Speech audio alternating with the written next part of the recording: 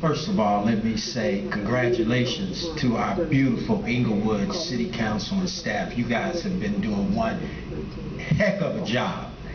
And I'm going to tell you, there's a lot of money being moved into this city. So some of you cats that are too old to respect our seniors up here, you need to take some advice. Get on board. I also want to take time to say that I worked with this wonderful paper for 3 years and a half, the Inglewood Today newspaper. I've been a part of Inglewood for over 50 years, and I'm telling you, from every district. I have a home in District 3, my mother's in District 1, and my father's in District 2. And I'm out there with that paper every week.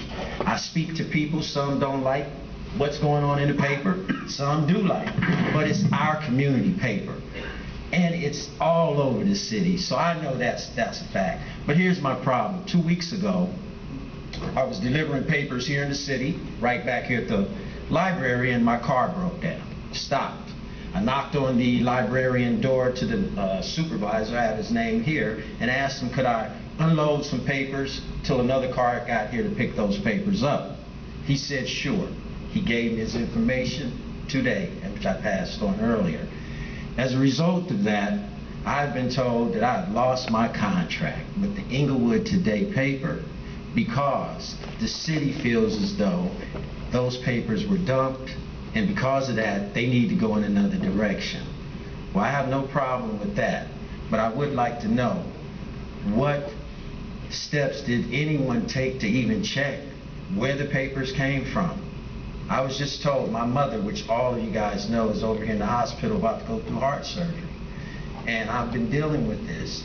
And Mr. Brown, I have the utmost respect for.